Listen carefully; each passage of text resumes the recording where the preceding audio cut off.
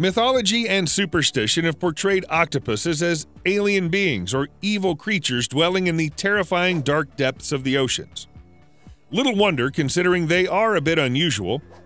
The giant Pacific octopus has 3 hearts, 9 brains, and blue blood, making reality stranger than fiction.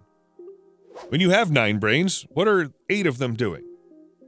Well, in the case of octopuses, a central brain controls the nervous system, and 8 mini brains in each of their 8 arms controls movement. This allows the arms to work independently of each other, yet together toward the same goal.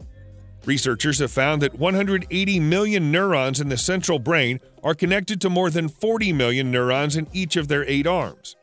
An octopus might ask how humans can manage with just 1 heart, because they have 3. Yes, you heard right. Many of the octopus species live deep in the oceans, where there's less oxygen available and the water is frigid. Given this environment, octopuses have evolved 3 hearts to help get sufficient oxygenated blood to all parts of the body, even to the tips of the arms. 2 hearts pump blood to the gills, and a larger heart takes the oxygenated blood and circulates it to the organs and the rest of the body. In some species, the larger heart stops beating when the animal swims. I guess it better not swim for too long.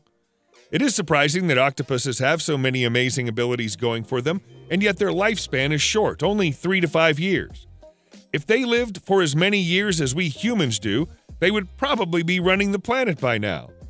Because of their life cycle, they lack one of the characteristics that we consider important for an advanced species. Octopuses don't care for their young, so there's no intergenerational learning. This means that each individual octopus must discover and learn everything that it needs to know to survive on its own. Imagine that! No parents around to tell the youngsters how to behave.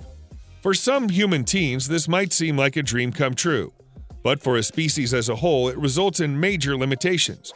Not being able to pass on the wisdom gained by previous generations means a whole lot of learning gets repeated and rediscovered by each succeeding generation.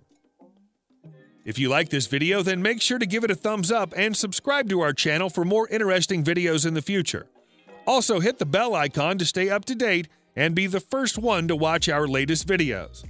Let us know in the comment box below if you have any suggestions for our future videos.